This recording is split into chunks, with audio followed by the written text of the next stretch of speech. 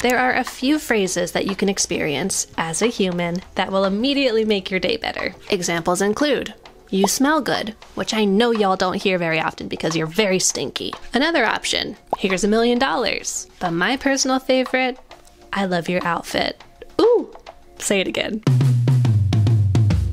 Hi, I'm Kathleen, and I make videos about exploring your personal style in creative ways. Over the years, I've worn a lot of interesting clothing, and thus I've gleaned some surefire ways to add show-stopping details to your looks that I think most folks could get on board with. Now, I'm not saying that you have to dress like a cartoon character to exude personal style, although it is very fun. But by pushing the boundaries in a few key areas and adding some playfulness and intrigue to our styling and accessorizing, we can spark conversations with future friends at your next happy hour. So let's jump into it. In my experience, the "I love your" blank, insert item here, comment falls into two categories, two situations. First, it's an icebreaker. Picture this. If you dare, you're at a party. Scary. Where you don't know many people. Even scarier. You see someone wearing the coolest jacket you think you've ever seen. Is it vintage? Did they make it? I must know more. Boom.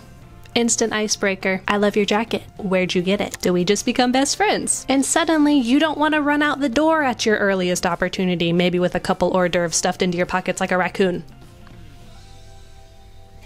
Second situation. This one is spontaneous. Maybe you're waiting in line for the restroom at the bar, or you're perusing the racks at the thrift store, and someone walks by you with a quick, "Oh, I love your outfit." If that isn't a day maker right there, the menace I become with my ego after I get that from a random stranger, it's apocalyptic. So anyways, let's get on to the actual guide. The tips. Here's how I'm gonna break it down. We're gonna talk icebreakers, we're gonna talk intrigue, and we're gonna talk surprise and delight, baby. Without further ado, our first icebreaker topic. This first item has garnered me more "I love your" blank comments than any other thing in my entire life. It's a big one. It's shoes. And even if you're not a big shoe person, having one pair of colorful or statement shoes in your closet is a great way to add a little bit of dopamine to any outfit, and it's gonna get some attention. Also, we're gonna talk a lot about color in this video, so be warned, these topics are highly chromatic. I'm sorry, bright colors draw the eyes and delight the senses. What do you want me to say? But don't worry, goths, there's a way to make this work for you. Just hold on. Hold on to your capes or whatever. For some reason, I think it feels like a safe bet for people to compliment shoes to break the ice. Maybe it feels like a safe, unthreatening place to look at somebody that you just met, their feet. It's innocuous enough. Unless it's not. Don't be creepy. Like I said before, a surefire option would be a super saturated shoe. Maybe some red cowboy boots, or a pastel platform. Even ballet flats or sneakers in a statement color or pattern would be a good option. And if you're not into color, then maybe try for a statement silhouette or some cool details. Maybe a ton of buttons or a blingy moment. And if you're thinking, that sounds expensive, then can I interest you in the thrift store? That's kind of a joke because we all know that I'm a thrift store industry plant, but truly all of my best statement shoes and vintage finds have come from the thrift store. It's just the truth. If you don't have a pair of statement shoes and you don't feel like buying a new pair, no problem. Here are a couple ways that you could zhuzh up a pair that you already have with things that you probably already have around the house. Have you ever heard of a shoe clip? It's what it sounds like it is, and your mom or your grandma probably know all about them, and I honestly don't know why we don't use them as much anymore. Well, maybe gibbets. Do gibbets count? Anyways, it's just a little decorative clip you put on your shoe, and they're really easy to make. You could use a hair clip or a binder clip as the base, and then hot glue a pom-pom or a bow on there. Or if you want to be super extra, you could crochet a little amigurumi and add some whimsy. That would be really cute. If you like sparkle, if you like bling, you could use a vintage clip-on earring. That's fun. And we're also going to talk a lot more about vintage earrings later, but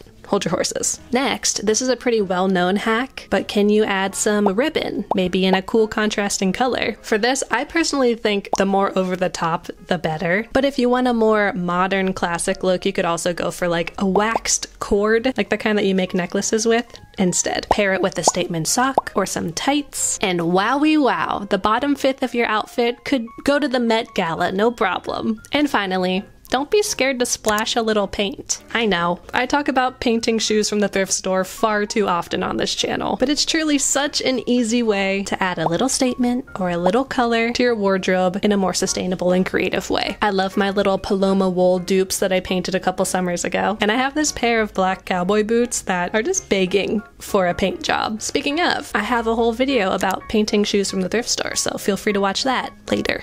Watch it later if you want to. Okay, next we're gonna talk about another way to break the ice with potential new friends. Statement nails. Can you see those? Probably not. You may have noticed in my recent videos that I had a bit of a rainbow manicure going on, and when I tell you the number of compliments I got from random people in the real world the 2 weeks that I had that manicure, I was being assaulted in a nice way by compliments. And I have a couple ideas about why a special nail color moment is such a compliment magnet. It feels similar to shoes, where it's a safe thing to give someone a compliment on. People most likely aren't going to get offended if you compliment them on their very intentional choice to add color to their nails. And also, as humans, we watch each other's hands as we talk to better understand what we're saying. We gesticulate, so it's easy to catch a glimpse and be like, oh, those are cool. I like those. But let's take it a step further. Maybe we choose a color that's a little off the beaten track. There are also tons of super easy at-home manicures that you can try your hand at. I really like this dice vibe, clearly. And I know nail polish isn't for everybody, although I do love a masculine polish moment. It's brave, it's bold, it's beautiful. So let's move on to our next overarching theme. Intrigue. Intrigue is intriguing because it's a little more covert. This is all about the details and piquing curiosity with unique styling choices. Maybe you choose to break a fashion rule or go for a statement silhouette in a classic item. This may be the more comfortable space for those of us who aren't into super out there styling choices, and the girlies who get it will get it and appreciate it. I think that bags are a great way to introduce some intrigue, especially, you guessed it, a vintage bag. A lot of times vintage bags have unique shapes and textures or little extra details. For example, this little Art Deco number that I have has interesting contrast with the plastic mixed with the silk and the quilted thickness with the extra tassel details. It's not a loud piece by any means, but it has a lot of personality. Another example is kind of the opposite. This bag has a very simple silhouette, but it's super eye-catching and graphic because of the pattern and the texture. Pair this with a classic suiting moment or a more simple silhouette, and we've got some fun contrast and intrigue.